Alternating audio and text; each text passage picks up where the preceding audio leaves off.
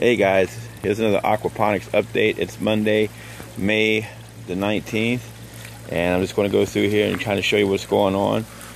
Hey, I'm getting a ripe tomato. Yeah! Now this is the tomato that was on the that had started with the cracky experiment. Remember I taught you guys about it, and the cats had broke it off. But this thing is actually doing pretty well. If you notice, I got a ton of fruit on here, and I've actually been using one of MHP Gardener's little techniques.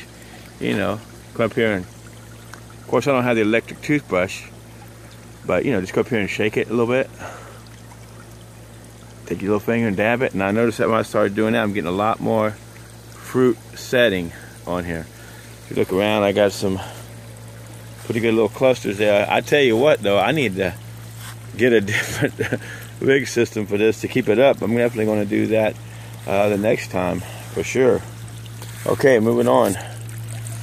Got me a little pineapple in here going. Now I know it's going to take a while for this to get some fruit, but hey, I want to give it a shot. Hopefully the system will keep running that long. There's a little watermelon, a little experiment I put in there today. A couple of cucumbers. They were in pretty bad shape when I stuck them in here, but they're coming back around. There's a little eggplant, a little small tomato. That tomato right there is actually cutting off the big plant I was just showing you. Another cucumber, and then a bell pepper. That little can of some squash I got. I didn't have a chance to put it in yet. Moving on over here to the second bed, we got another cucumber, a squash plant here. Nice bell pepper. It's doing pretty good. This one here I just kind of rescued from something that wasn't doing so well, so we'll see how it works out. That is a hydrangea branch. It got broken off. I figured, hey, what the heck? I'm gonna stick it in here so I can root it and put it back in the ground. My wife loves those, so see what I can do. Got a couple more tomato bushes in here. Actually, this is just one right here. These are a couple small other ones, but I really need to I need to get these other two beds going. I'm running out of room. But anyways, let me go ahead and show you the other side. Hold on. So we can see here that that tomato is just running down the side. I figured, you know, I'm just gonna let it run down, kind of like one of those topsy-turvy things. I didn't really prune. I did a little bit of pruning, but it just kept growing so much. Like I'm just gonna let it run wild. And here's an onion. Now that thing's doing pretty good. I want to pull it out here in a little bit though to see what it's looking like. I tell you what, I'm gonna go ahead and pull it out now. See what we got down in there. Yeah, not too bad. Not too bad at all. All right, there we go. Now here's some of the Dutch buckets. The cucumbers there. You notice they got a little bit of a deficiency working here, but nevertheless, this one here seems to be putting on quite a bit of fruit. This one I don't really see any in here too much. A lot of flowers.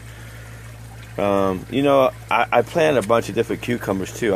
And then in all the excitement, I forgot to label them when I switched them to the buckets. But we'll see what comes out. Here we got a couple of strawberries going on. Now, if you notice in the last video, these were white buckets. No, I made a video about buckets there. You might want to check it out. White buckets, no good. Of course, I knew it wasn't. It's pretty much elementary, but I figured I'd just try to bend the odds. Well, it didn't work. Algae got covered. Plants were doing terrible, but anyways, got that going. Here I got me another bucket with another watermelon I just put in there today, so we'll see how that's going. Same here with these strawberry plants. I actually got blue lids instead of the white.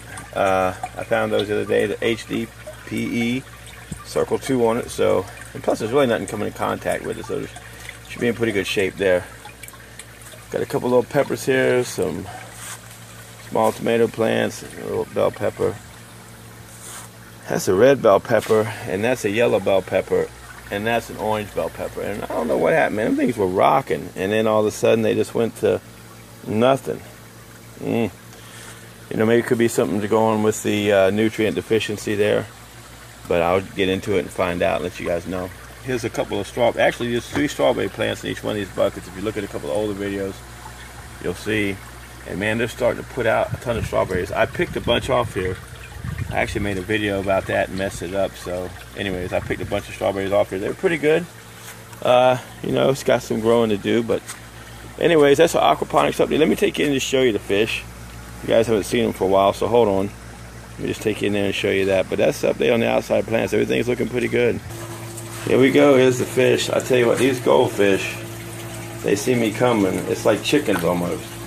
They run up to the thing to get fed. Now I put some more fish in. I got some catfish in here too, and a couple actually pretty big ones. You really can't see it right now. I will be getting a better camera though. I want to be getting a camera that can go in the water, so I want to be getting some underwater shots of these fish. But you see the golds, man, they got some beautiful color, and those things are huge. I don't know if the video is going to do it justice. Some of them bad boys are getting at a pretty good size. Anyways, guys, hey, I appreciate you watching. If you have any suggestions or comments, hey, don't hesitate to leave them. Please subscribe. Always loving new subscribers. All right, you guys have a great day, and thanks a lot. Bye.